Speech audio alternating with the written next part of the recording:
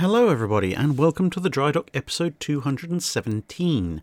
This week the questions are taken from Guide 259, which is the guide to the HMS Kaiserin und Königin Maria Theresa, austro-hungarian if you hadn't figured that one out already, and the video from the Wednesday of that time on the King George V class, design, service and myths. So let's begin. Augusto Solari asks, did the Japanese address the shortcomings their carrier operation showed at the Battle of Midway in the next battles, or did they just go along like nothing had happened? They tried where they could. I mean, obviously, there was a limited amount of lessons you could learn from thing that had gone up in massive ball of fire, almost everybody had died, and then you'd had to sink it, as opposed to, a damaged ship that got home, but they still did learn lessons. I mean, the US managed to learn lessons from Lexington, even though it also went up in a massive fireball and sank. So the Japanese mainly learned things like, draining the fuel lines so that they weren't quite so incendiary. They also, when you look at the battles around Guadalcanal, if the Guadalcanal battles had been happening with a Midway mindset, then you would have seen a single massive wave of aircraft, basically the entire deck load capability of all the carriers present, sent off into the skies in an overwhelming strike. Now, whilst the Japanese still, did this, they still had the practice of combining launches from multiple carriers to form a large strike package, which was a very effective and fairly fast way of doing things. When you look at Santa Cruz or Eastern Solomons, you see that they're launching between a dozen and 24 aircraft per carrier and then forming up for a large-ish strike, but not the colossal overwhelming one that they sent at, say, Midway Island, or for example. And then you see a follow-up wave. So they're using their already very good, rapid launch, combine air groups from multiple carriers tactic, but they're combining that with launching multiple smaller strikes rather than waiting for one big one, which probably explains in part why they had some of the success that they did at Eastern Solomons and Santa Cruz. Not that obviously it went all of their way, but they were making some changes. Other changes, they unfortunately could not make, at least unfortunately for them. So for the US, when they got the lessons of the Lexington sinking and later Yorktown sinking, they could incorporate those into the later Essexes, and even the ones that were under construction and well along at that point could still to a certain extent be refitted. But some of the issues with the Japanese carriers, obviously Shokaku and Zuikaku, would have required complete refits to address those, which they didn't have time for. And something like Taiho, for example, was very, very nearly done by that point. It was substantially complete by late 42. They still obviously had to run commissioning and final fit-out and so forth, which is why it didn't come into service immediately. But it would have been much, much more difficult to rip up Taiho, especially being that she was an armoured deck carrier, and as opposed to an Essex that's part way through construction, or maybe hasn't even been laid down yet, or in the case of the very, very most recent, the most recently completed or near complete, so Essex, for example, herself, then it was easier to access those systems. Plus other things like, we need more damage control equipment, we need more portable pumps. Those lessons might have been appreciated in theory, but the difference between the theory and the practice of actually getting them and distributing them is another matter. And of course, some of the larger problems with the Japanese carriers in terms of their ability to effectively deliver damage was that things like the Val dive bomber was hilariously fragile and vulnerable by the latter part of 1942, but it took a lot of time for the Japanese to introduce replacements in any large numbers, by which point, the lack of experienced pilots mitigated the impact that a better, more survivable dive bomber had. Brendan Buersdorf asks, do you think it would be possible to do a video analysing the anti-aircraft weapons of World War I? It'd be interesting to see that compared to the World War II video, who had the right ideas earlier on. It certainly would be possible to do. But it would be I think it would either be a relatively short video, because if you went by the truly effective World War I anti-aircraft weapons, there's not going to be anywhere near as many of them as there were in World War II.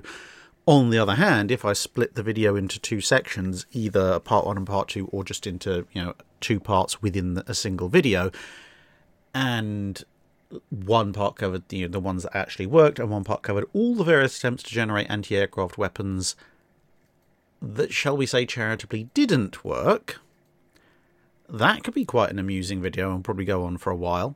I mean, you just look at this one. In the foreground, okay, there's some room for improvement, but there is a certain logic to the AA gun in the foreground, as opposed to the walking health and safety violation that is the one in the background, which appears to be more along the lines of having put a field gun on top of a trebuchet carriage. Peter asks, which was better, aluminium or steel windscreens for battleship shells? I ask because I noticed Germany and Italy used aluminium windscreens in World War II, and if you subtract the weight of the understandably lighter windscreens from the different Navy shell weights, you end up with different numbers that tell a somewhat different story compared to shell weights in total. And of course, the windscreen weight is weight that doesn't matter.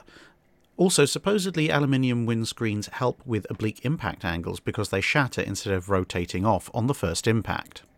So for general reference, the windscreen is the pointy bit at the top of the shell. You can see in this diagram you have on the left the shell itself, in the middle the armour-piercing cap that pops on top of the shell, and then the windscreen that usually screws on top of the armour-piercing cap, and then it assembles into the long pointy thing that most people are familiar with.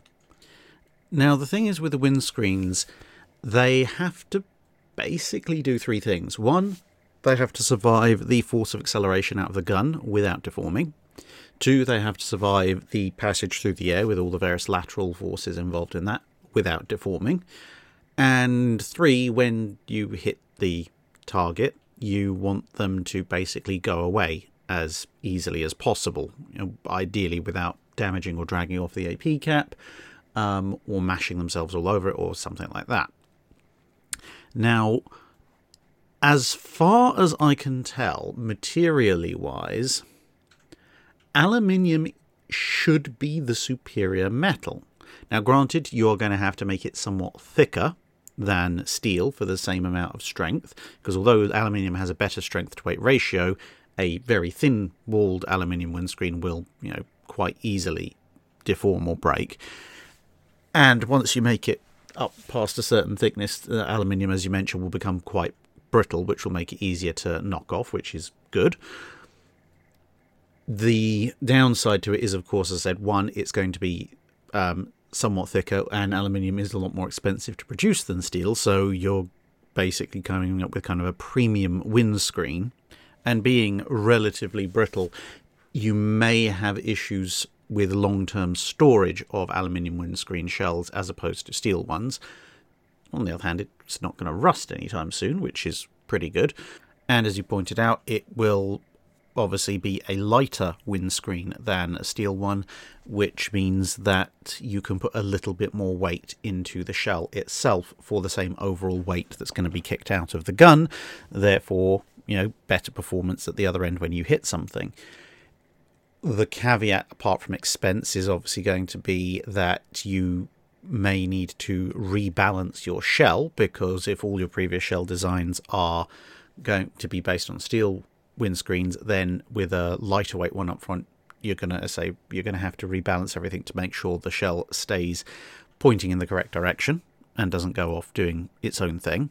And I suspect from my engineering background that if you're talking about something that's more likely to snap than to bend, there may, and I stress may, at very high impact velocities, be some slightly unwanted effects upon impact.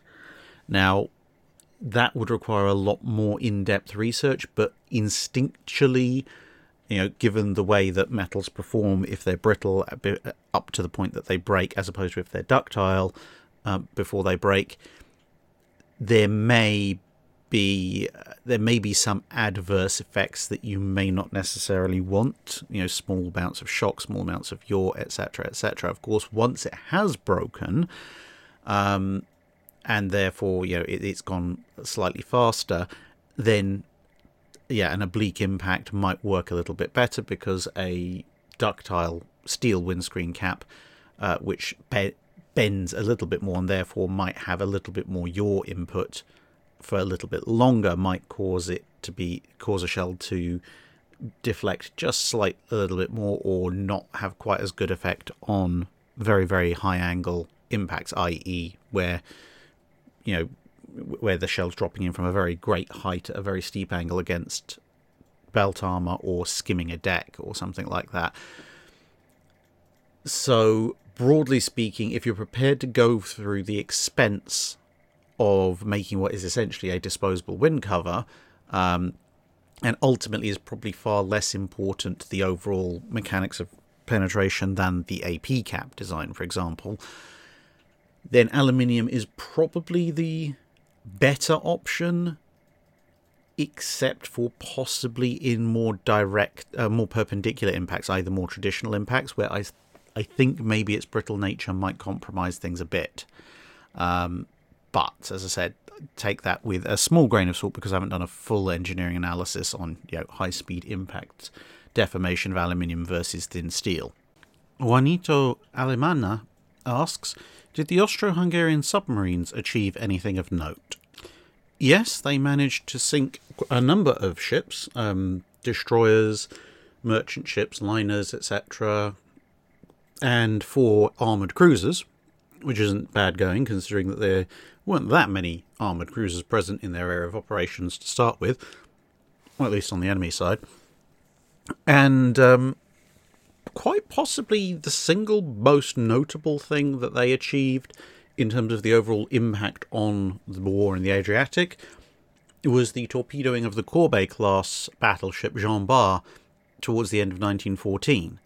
Because up until that point, admittedly Italy wasn't in the war yet, but up until that point, the French and the British had been patrolling quite close up into the north of the Adriatic, using anything up to and including dreadnought-type battleships, which severely constrained the operational capabilities of the Austro-Hungarian Navy.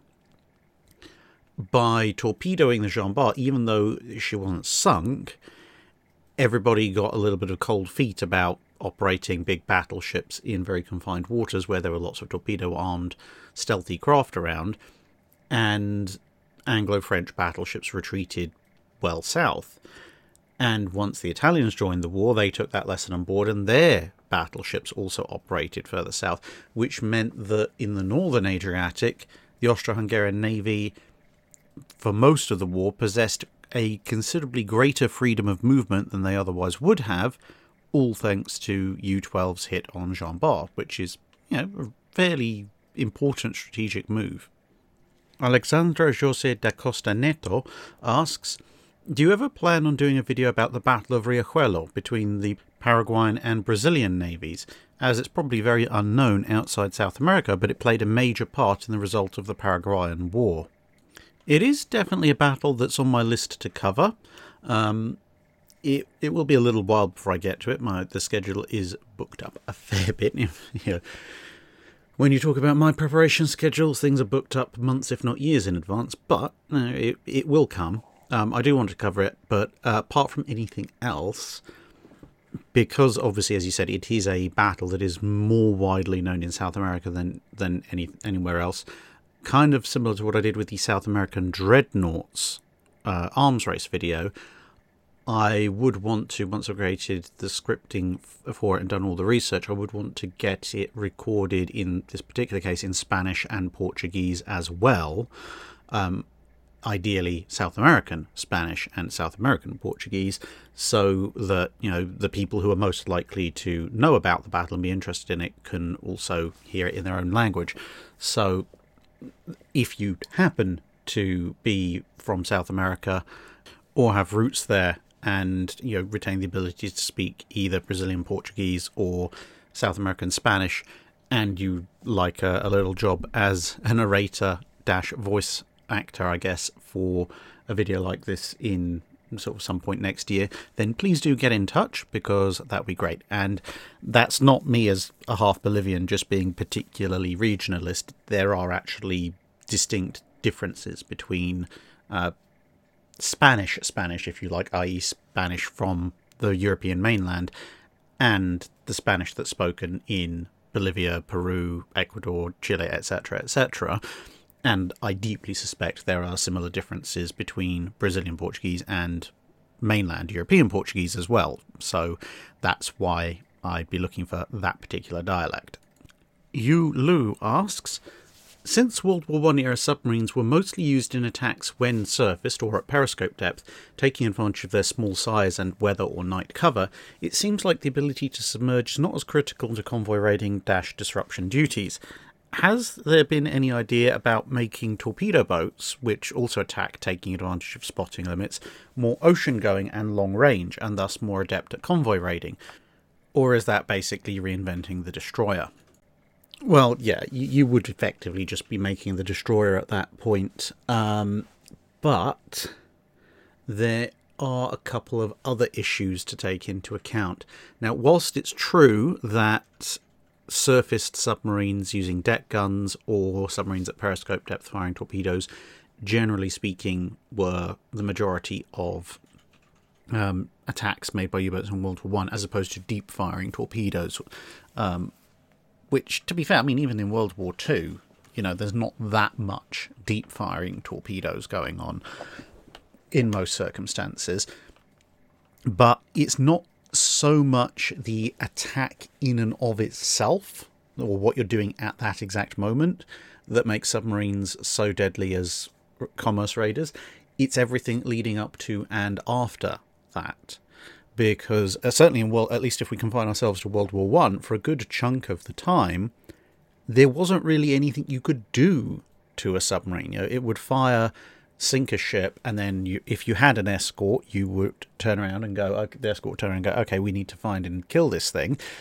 Now, up until that point, you could argue maybe a torpedo boat style craft could have done a similar sneak attack, but it's a lot easier to spot a torpedo boat that's trying to hightail it out of there than it is a submarine that will have just downed a periscope.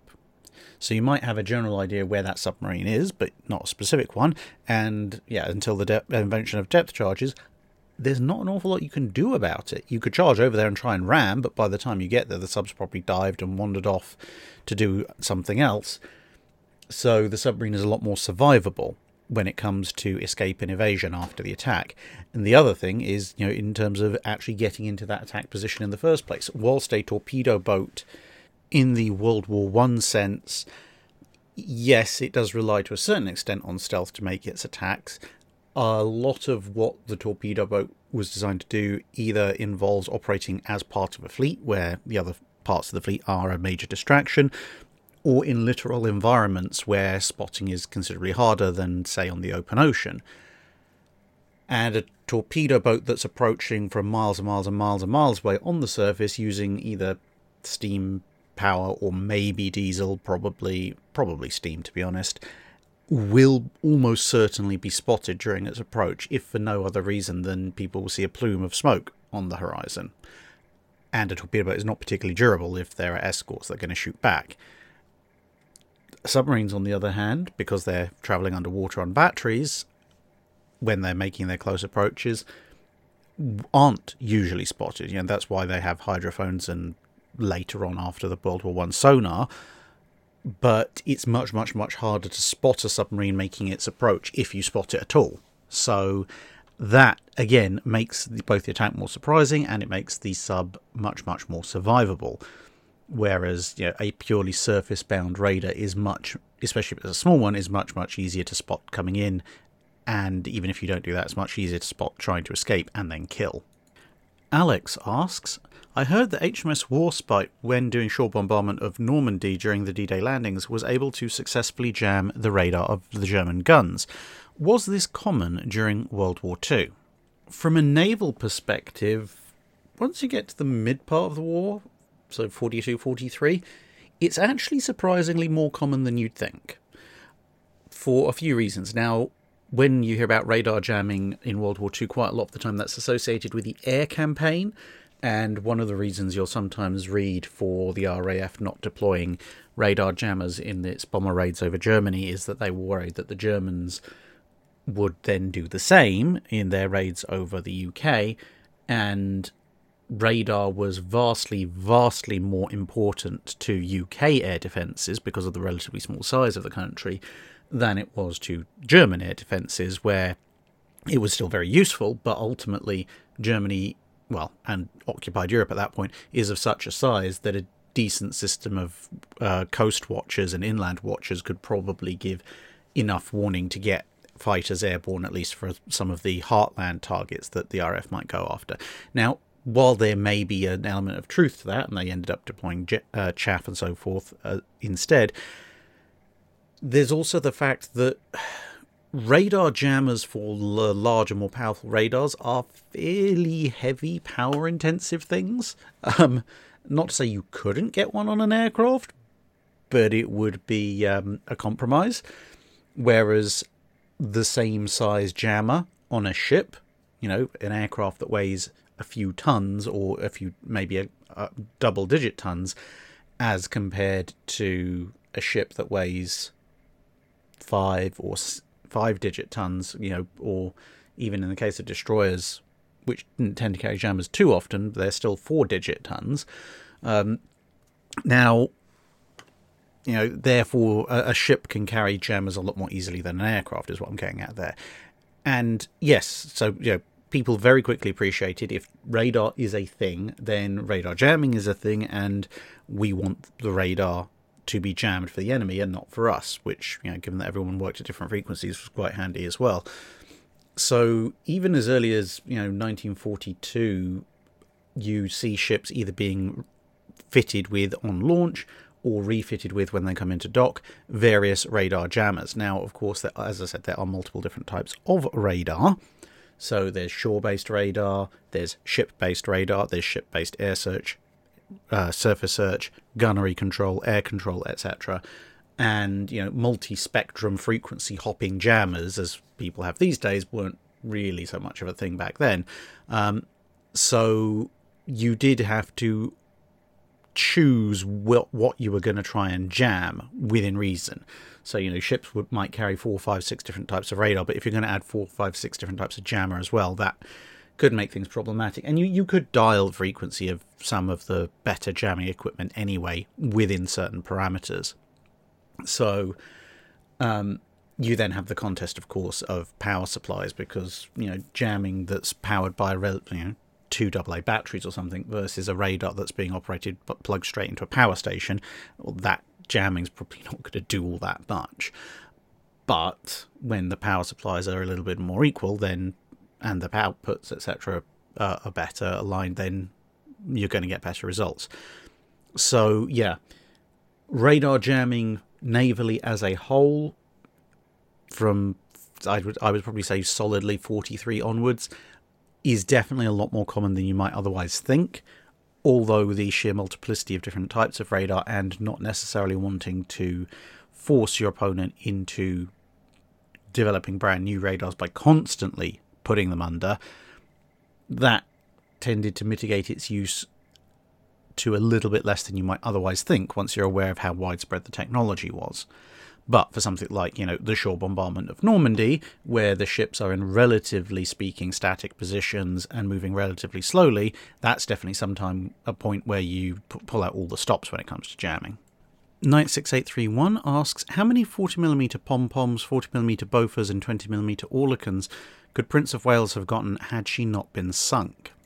So we can get a rough guide on this kind of thing based on what King George V, Duke of York, Anson and Howe received as far as their anti-aircraft refits over the course of the war. But it would only be a rough guide because, of course, they all ended up with slightly different AA fits. But broadly speaking, if you kind of average everything out, then what if Prince of Wales had survived her encounter with the Japanese Navy in late 41? What you would have expected to see would have been in sort of late 42, early 43, maybe if she's operating in the Far East, maybe a little bit earlier, about 2 to 3 dozen 20mm Oerlikons being added. Then in late 43, early 44, you would see a couple of quad 40mm Bofors added, 3 or 4 mounts of pom-poms added, a mixture of quadruple and octuple mountings, which means, yes, you have 2 different 40mm caliber weapons there, but the British were able to produce pom-poms locally in significantly large numbers, and they had some advantages in certain circumstances. And then you would have seen some additional Oerlikons added, by this point probably more twins than singles, and you may have seen some of the singles removed in favour of putting twins in their place. And then in sort of 45-ish, you would have seen maybe a few more single 20mm go by the board and more pom-poms still be added, and then assuming she survives through into the post-war environment, you'd pretty much see all the Oerlikons go, and a mixture of even more pom-poms and the occasional Bofors being stuck in their place for the post-war period. And so that's kind of your rough guide to what her AA fit would have been. But her late war AA fit would have included anything in the region of between 40 to 80 40mm barrels, depending on exactly what kind of pom-pom and Bofors mount she had, and probably about the same in Oerlikons, mostly in twin mounts, but with the occasional single. Spinetanium asks, I loved your reading of The Thunderchild. Have you considered narrating the rest of the War of the Worlds? I'd happily back a Kickstarter for such a project. Well, I greatly enjoyed doing that narration, and as you can see, I actually went the whole hog and got a full 3D model commissioned of HMS Thunderchild. Look at my precious baby. It's actually genuinely one of the things I've absolutely most enjoyed about doing this channel, is getting to see this come into the closest thing to real life until I can get off my backside and get my 3D printer fired up. It is a thing of beauty, if I do say so myself. Now, all credit, by the way, to E.C. Henry, absolutely wonderful 3D artist who some of you might know from YouTube, who I commissioned to make the model. Because, I don't have this degree of 3D modelling skill. Anyway, getting back to War of the Worlds. If I did that, it would take a fair bit of time. War of the Worlds isn't the longest book, but, it's quite a few hours of audio recording and presumably editing as well. So if I was going to try and do that to a standard professional enough to be popped into an audiobook of some description, I don't think I'd necessarily need a Kickstarter to do that. I would more just need a bit of a push from people saying, yes, we actually want to hear this. Because if I'm going to put that amount of time in, I do want people to, actually, maybe listen. But it depends also on what people want, because fortunately the book War of the Worlds is now in the public domain, so there's nothing to stop me just picking it up and reading from it and doing a full audiobook version, I guess. But if people wanted it to, say, be not just be a digital release of some description, but maybe also be, because obviously I can record it as an MP3 or whatever, but if you wanted it formatted into full audiobook format with chapters and everything, and maybe bundled with Thunderchild posters or even 3D print models or something like that, then at that point the amount of money involved would probably justify a Kickstarter or something of that nature. But let's see in the comments below if there's any significant swell of people who'd actually want that in the first place, and maybe we can go from there afterwards. Dr. Comic asks, what's your opinion on Ark Royal's career? Well, it depends which Ark Royal you mean, because within the scope of well, within the main scope of the channel, there are 3 Ark Royals. There's the World War 1 Ark Royal, there's this one, the World War 2 Ark Royal, and then there's the Audacious class that just scrapes in at the end. And within the overall scope of the channel, there's all the various Ark Royals that precede that as well, all the way down to the Ark Royal that faced off against the Spanish Armada. But I'm going to assume, for the moment, that you mean the Ark Royal of World War II. And in that case, I would say her career was tragically cut short. She actually did a lot of good work in the time that she was in service in World War II. She was off of Norway, she was off of the French coast, she was operating as part of Force H. She was an incredibly active vessel, obviously taking part as well in the hunt for and sinking of Bismarck. But the reason why I say it was tragically cut short, apart from the fact that obviously she was, torpedoed and then sank in relatively early in the war, you've also got to bear in mind that when you look at her air group, although it's maybe not quite as impressive as a Yorktown classes or whatever in the early part of the war, you've also got to remember that the Fleet air arm was very heavily stretched in the early part of the war. So Ark Royal was able to carry more aircraft than most other carriers, and on top of that, she wasn't running at full capacity a lot of the time in the early part of World War II because there just weren't that many aircraft available. She was a big carrier, she had a lot of aircraft carrying capacity, and could have been put to an awful lot of use. Now, of course, she didn't have an armoured flight deck the same way that the Illustrious class did, so probably not the best idea to have, if assuming she'd survived, put her into full Mediterranean combat conflict. The Force H was probably about the closest you wanted to put her for that. But with the fact that she was sunk before really the FAA began to get slightly more modern aircraft and aircraft in much larger numbers available, in the later convoys, Pedestal, Harpoon, Vigorous, etc., an Ark Royal that was primarily loaded with Sea Hurricanes or early Sea Fires, or even just large amounts of Fulmars, could have made a huge amount of difference. And then, heading over to the Far East, once deck parking was kind of switched on, she could have carried a huge number of aircraft, at least as far as, the Royal Navy's operation of carriers was concerned. And having her available period, in the period after which she was sunk, you might have shaken loose a carrier to help defend Force Z. Ark Royal, a surviving Ark Royal sent with Prince of Wales and Repulse, if she'd been loaded up with, early shipments of Martlets or something, might actually have legitimately been able to go and stand off against the incoming Japanese aircraft. If not completely, then certainly more than enough for the remaining AA guns to sort things out. So yeah, her career was action-packed, but tragically ended far too soon. Adam Merry asks, as mentioned in the King George V video, towards the end, one of the areas of improvement would have been the thickness of turret faces and barbettes. However, I read somewhere that due to improvements of steel production in the UK, the armour was harder and more likely to shatter shells on impact, therefore improving the effective thickness of the armour. I think a discussion of these concepts would be interesting.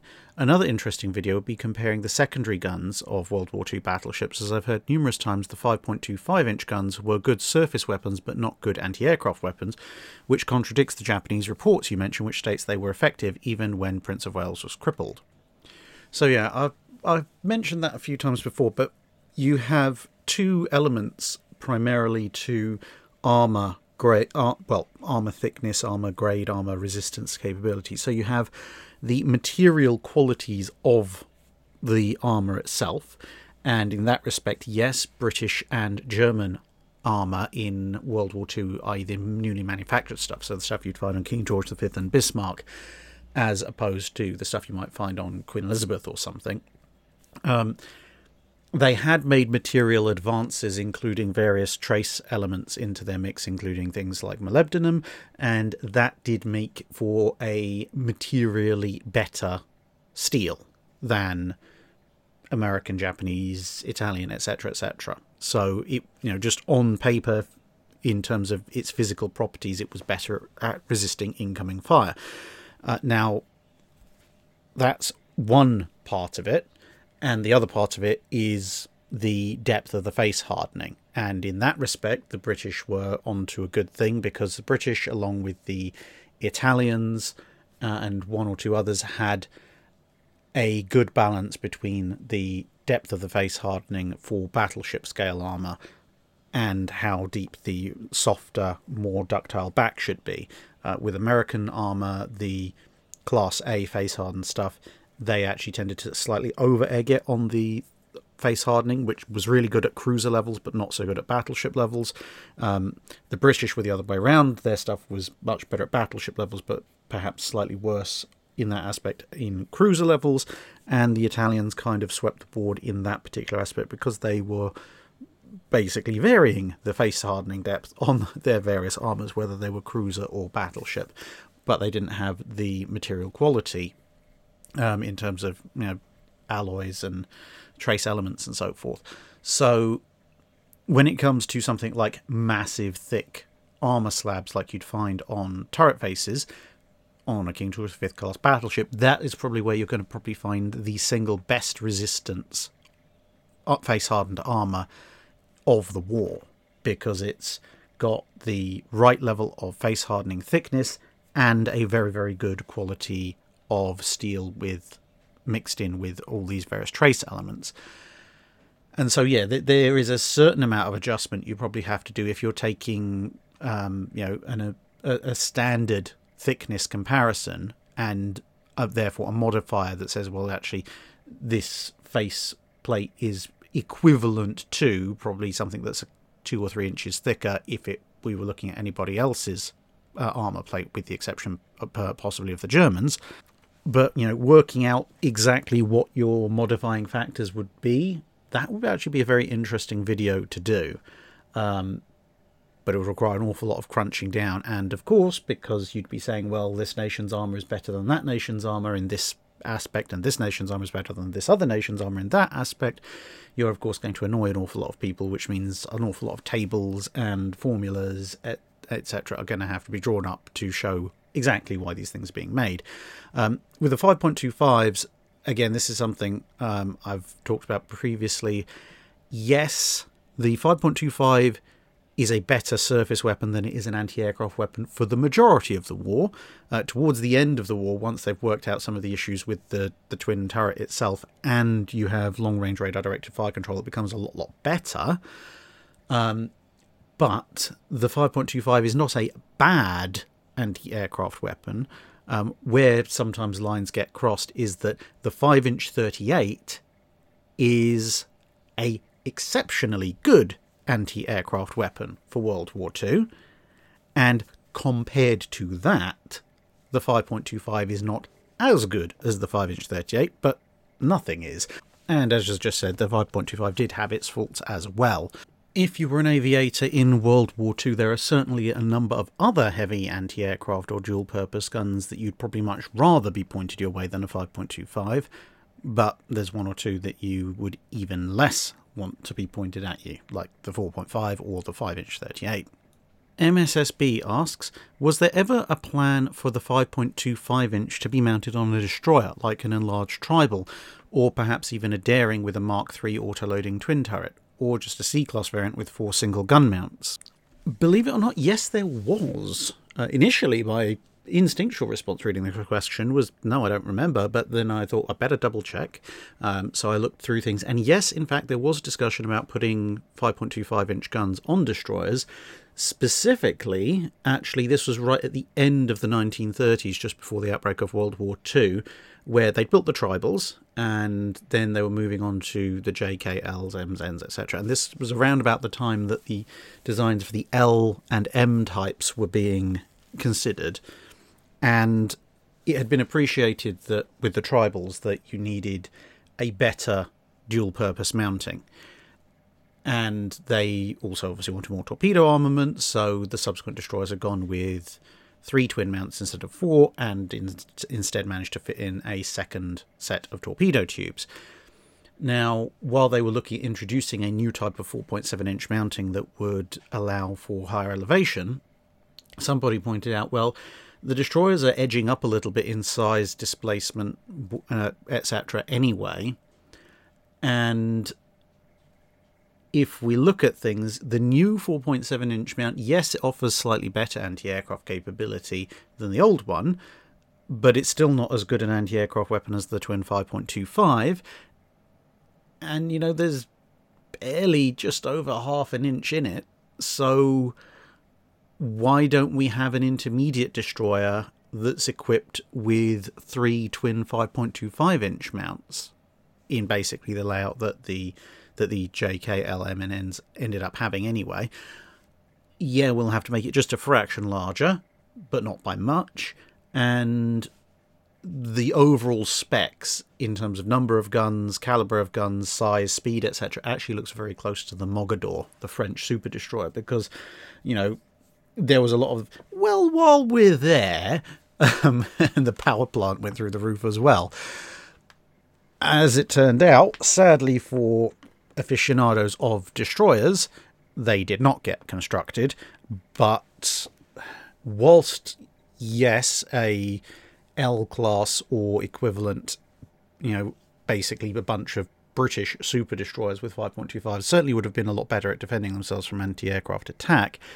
Overall, it's probably better that they didn't go through with the design, purely because there was that huge bottleneck of production on the 5.25-inch gun. So if they had constructed them, then you would have been sitting there with a bunch of destroyer hulls with no actual main armament. Although, that said, if you have made the destroyer hull large enough to fit the 5.25 twin, and it's now got the through-deck mount, because it was basically just lifting the Dido class mounts off wholesale, then maybe, just maybe, you could have just gone, well, we've got the size, we've got the through-deck mounting, we'll just stick some 4.5s on instead, on pancake mounts, and that would have been even better. Chief Eyeroll asks, following up your Je ne colle question in Drydock 214, can you talk about President Thomas Jefferson's home defence gunboat policy and what its assumptions and flaws are like compared to the Je ne colle? Well, whilst the Je ne colle may have been a flawed concept, at least in my opinion, the gunboat policy was, to quote one of the Jurassic Park films, possibly the worst idea in the long, sad history of bad ideas when it comes to naval self-defense. Now, this is the gunboat USS Philadelphia, which predates the Jeffersonian policy by about 30 years, but is a good illustration of roughly what he was building. So the gunboats in question, they usually carried either a couple of long guns, or they'd carry one big long gun up front and a couple of medium-sized guns either side, or occasionally, depending on the gunboat, especially later on, they'd have one big one up front, usually a 32-pounder, sometimes a 24, and then 4 or 5, 4, 6, 9-pounders on the sides. So, yeah, not particularly large, not particularly heavily armed, but could be built in fairly large numbers. Now, Jefferson's idea basically seems to have been predicated around, he had conflicts ongoing with various navies, including, you had the quasi-war immediately preceding his office, and then at the point that he was in office, he also had tensions with the British Navy, the Royal Navy, and he decided that, well, the US Navy can't possibly hope to match them on the high seas in a straight-out conflict, which was true.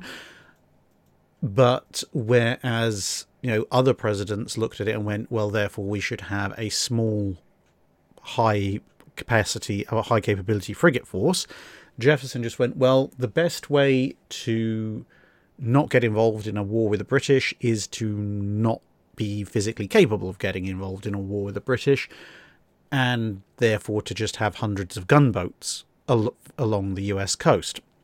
Because these things, as you can probably imagine, are categorically incapable of any kind of significant overseas travel, so the British can't possibly view them as a threat. The only thing these things can do is defend the coastline, therefore hopefully the British will leave us alone. This rather missed two major points. One was it didn't stop the British from going after US commercial shipping, and or impressing people off of the ships, whether they be British citizens, American citizens, or British citizens naturalised to being American citizens, which the British didn't recognise, but that's a whole different discussion.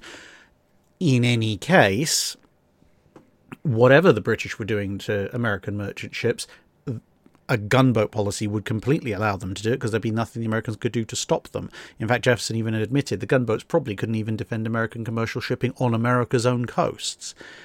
Now, to be fair to him, he did envisage having horse artillery batteries, some ships converted to floating batteries for harbour defence, and some fixed coastal fortifications to back up the gunboats. But the other major flaw of the plan was that you could build 500-600 gunboats, but America's a big place, even when it was at this point confined to the east coast and bits of the southern coast. And 500 gunboats, each armed with at least a single ship-of-the-line grade cannon, might sound impressive, but when you've distributed them across all the American port cities and harbours that will need defending, including inland, river and lake flotillas, you suddenly end up with far fewer gunboats. Now, that's not to say that swarming gunboat tactics couldn't be effective in defence. The Danes, we used them to a certain degree of effectiveness in the waters between Denmark and Sweden. The Barbary pirates used them to defend their ports. But generally speaking, their concentration of force over coastline was much, much, much higher than you were going to achieve with anything short of a significant four-figure force of gunboats on the US coast. And with that in mind, if you managed to annoy someone who was, in possession of a large enough navy that they could just show up off the US coast, like Britain or France or Spain, then all they had to do was show up with half a dozen frigates, or 2 frigates and a ship of the line, at one location, and the concentrated firepower of those ships would be vastly in excess of the firepower that the local gunboats could bring to bear. Plus, of course, even if you have, let's say, 24 gunboats and a first rate comes along, you might think, okay, well, we've got 24 32-pounders, and the ship that we're facing doesn't have 24 32-pounders on a broadside. It has 3 32-pounders total, but they're split between 2 broadsides, so we'll all attack on one side, and we've got the superior firepower. Yeah, that'll work for about the first minute, because, of course, a ship of the line is designed to take a pounding from ships that are similar to it, so you will hit it. Great. It's taken some damage, equivalent, as I said, to being hit by a partial broadside from a peer opponent. Then it fires back at you. How long do you think a ship like this is going to last under that fire? By the time of the second broadside, you're probably down to half your strength, and it very quickly gets worse after that. Now, if the wind dies, okay, fair enough, you are, you're in a much better position, but you're relying on the wind dying to have any form of effective harbour defence. So a lot of the assumptions were flawed in and of themselves, and the flaws that were just outright flaws, let alone flawed assumptions, it was just a generally terrible policy. The only thing it really did, at least on paper, was cut costs, and even then it turned out gunboats cost a lot more to run than they thought. So that's why it was basically a one-president policy, and the minute that Jefferson was out of office, pretty much all the subsequent successors started revoking that policy and working around to having the US Navy that most people are familiar with from the War of 1812. And it should be noted, on top of that, that even at the time of the War of 1812, a little bit after gunboats had fallen out of favour, the US still had almost 200 gunboats. But how many of those feature in any kind of successful action by the US Navy as compared to the frigates that the US Navy built?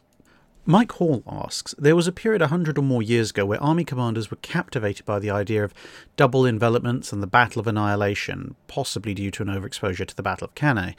Looking at the classic Age of Sail, say from 1700 onwards, many of the actions were indecisive, and even the victories often only amounted to knocking the enemy about a lot while taking a handful of ships. Did navies dream of battles of annihilation, or was it just accepted that a ship of the line so resilient and the manoeuvre and control of large fleets so hard that it was not reasonable to expect more than a few captures, especially as damage to rigging and masts would often prevent effective pursuit? Or could a more determined attitude really have allowed for the taking of, say, another 20 ships at the Battle of the Saints, as Samuel Hood supposedly claimed. Now, there are quite a number of factors involved.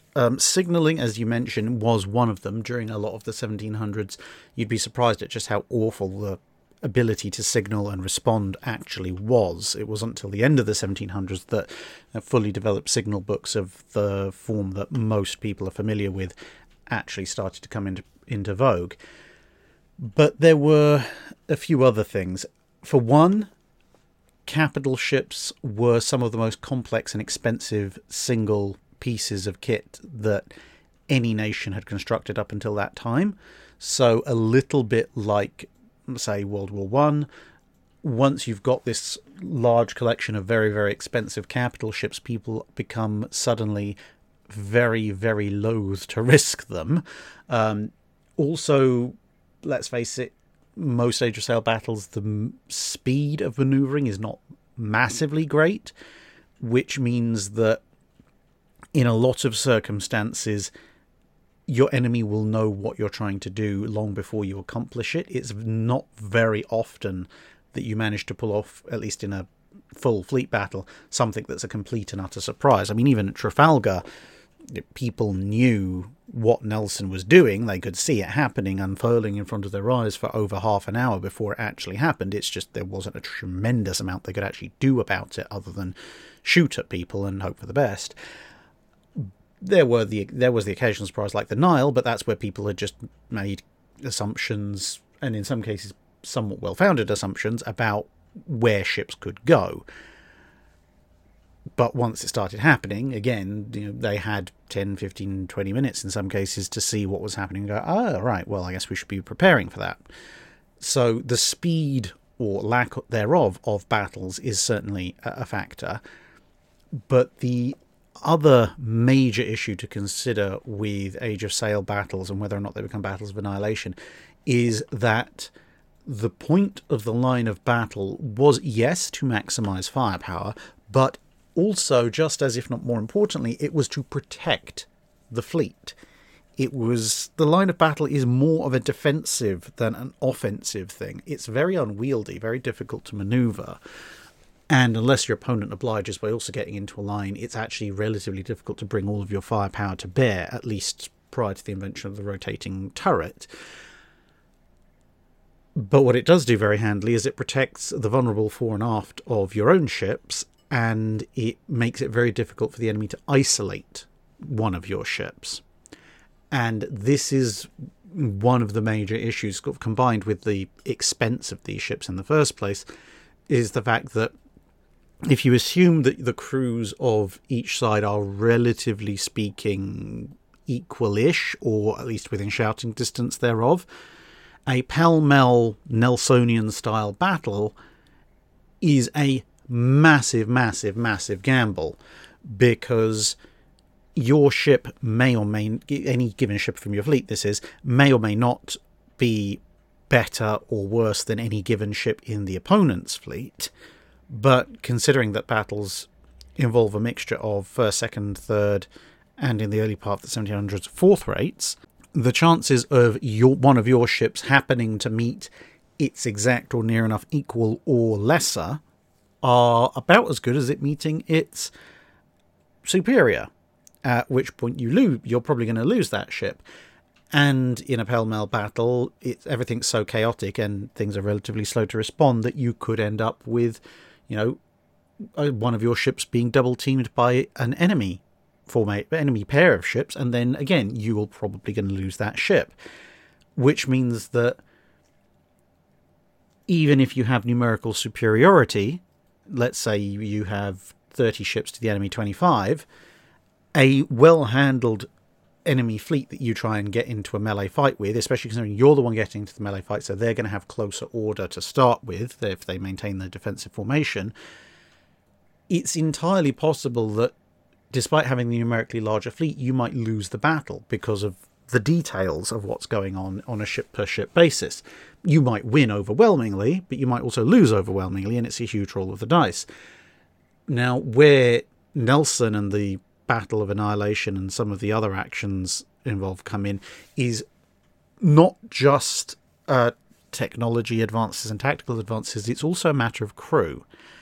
You've got to remember that the Nelsonian-style battle comes around at a time when the Napoleonic era-revolutionary era French Navy has taken a huge downturn in overall command and seamanship skill, which means that all of a sudden, combined with the fact that the British have, thanks to decades of war, honed their navy to a cutting edge, means that the skill disparity is such that you can actually throw your ships just generally into combat and expect them to handle themselves pretty well against almost anybody. And you see that at Trafalgar, where like 74 gunners, which are third rates, quite happily go up and will happily exchange broadsides with the Santissima Trinidad until they're too battered to continue, and then they'll just wander off and find something else to shoot at. And Santissima Trinidad isn't really able to capitalise on the fact it's theoretically beaten off an attack, because it's damaged and it's not exactly the world's best sailor in the first place. And apart from the fact that Spain only enters this sort of period of war on and off occasionally, as compared to the French, which the British are not quite but almost permanently at war with, and the fact that the Spanish didn't have the same kind of revolution where they murdered everybody who happened to have any kind of aristocratic blood in them that they could get their hands on, you'll tend to see that most of the battles of annihilation that are fought in this period tend to be fought against the French or related navies which have had a similar skill level drop.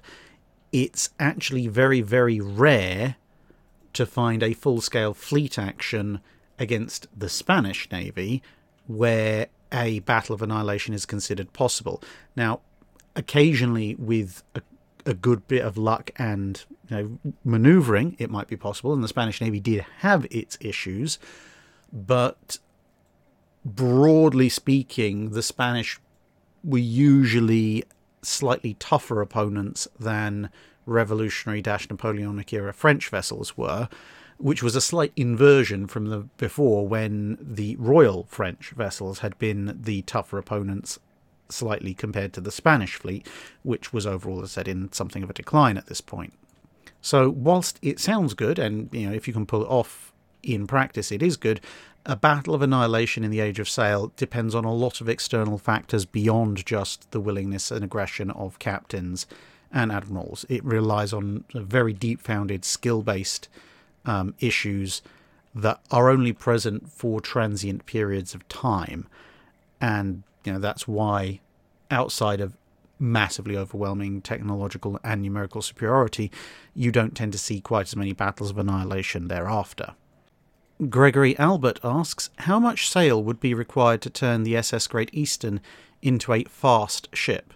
This version of the Behemoth being sail-powered only. Well, it's somewhat difficult to say, because the top speed of large sailing ships seems to be, at least for the technology of the period, somewhere in the higher teens, so 17, 18 knots sustained, which isn't a million miles away from, the 12, 13 knots of sailing frigates of a slightly earlier period. And Great Eastern's top speed under sails alone is a little bit difficult to track down, but because she often operated mostly under steam due to issues with the funnels messing with the sails. But if you assume that she's under sail only, well, that does save a lot of displacement, because massive amounts of coal don't need to be carried, engines, boilers, the paddle wheels, the screw, all of that can go. So she's going to be riding a little lighter, which is probably good, because you're going to have to probably stick a few more sails on. So you can see from the side profile how her rig was laid out. Now, there's immediately, if you remove the funnels, there's space in between what are currently the first and second funnels for another mast to go. And as you can see, the central masts, masts 3 and 4 out of 7, are substantially larger. So you could, I guess, probably, if you included in adding one more mast, you could have 4, maybe, probably I'd say to be on the safe side, 4, maybe 5 masts under the full rig of sail that you see with the amidships sails. But when you start adding up the total square footage of sail, you suddenly work out that you're very, very, very rapidly approaching the total square footage similar to the largest amount of square footage ever put to sea on a single sailing ship. And much like putting 120 aircraft on USS Midway when she was initially launched, it basically, you start to hit a ceiling where it's impractical. There's just so many sails and so much roping going on and so many men going around. There is actually an upper limit beyond which there are too many sails and it all becomes unmanageable. But if you did that, the sheer scale of this thing, I do find it difficult to imagine under sail that she could get up to Cutty Sark clipper speeds. But I could possibly see her maybe getting up to 15 knots, maybe, before you hit a point of no return on the sails. But well, it would certainly be an interesting experience, to say the least. You'd probably end up having to put a lot of lead in the keel to stop her rolling over under the force of that much sail. Camino John asks, while touring HMS Belfast, it takes you through the machine shop. I believe the importance of this space is lost. However, watching videos from Cutting Edge Engineering brings it to the front and centre. Link below. It makes logical sense that it's impossible to carry spare parts for everything, but with proper machines, equipment and stock materials, you can fabricate what's necessary for routine items that break or wear out. Could you answer the following? Where did they store the stock materials? Did machine shops on ships within a flotilla, squadron or fleet work together to manufacture or fabricate what was necessary, or was it every ship for themselves? And out of all the normal positions on board a ship, was the staff in the machine shop the most like a normal 9-to-5 job? So stock materials would have been held with general stores. So when you look on ships' plans, where they're just labelled stores or parts as well, that's where you'll generally find stock material.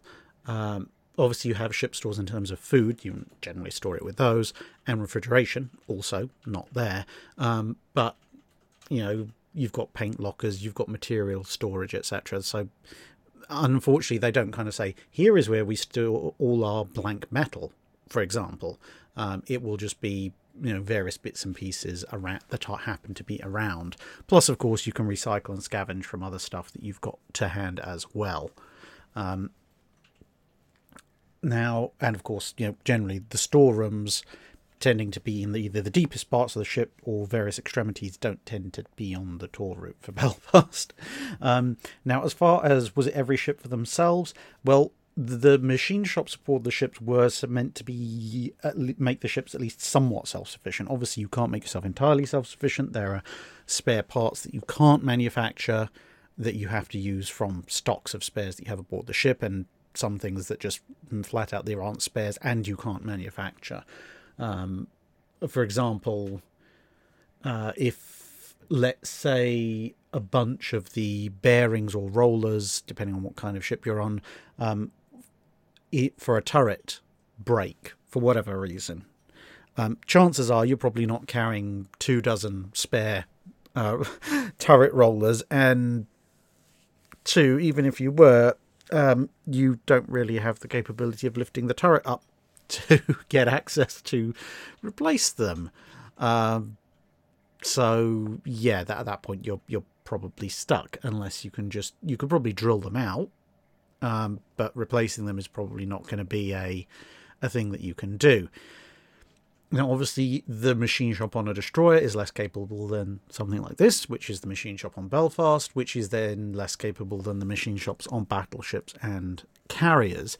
So, whilst you generally would just try and work within your own means, if you are operating as part of a fleet or a flotilla, and a bigger ship than you might be able to make something that you need, and you can't make it because you don't have the facilities aboard, or you don't have the materials or whatever, then you might well request, could your machine shop knock this up for us? And they probably would do it.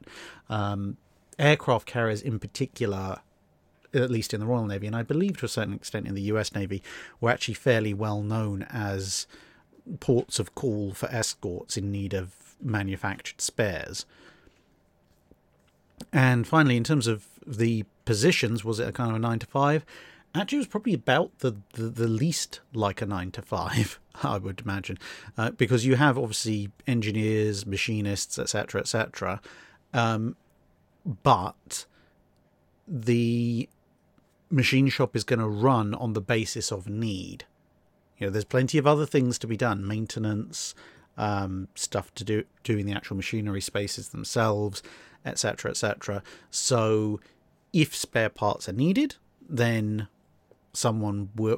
people can come along and with the people with the relevant qualifications can create stuff. And if you need some help, you might have someone who's not assigned to the area at all, just drafted in as a pair of spare hands.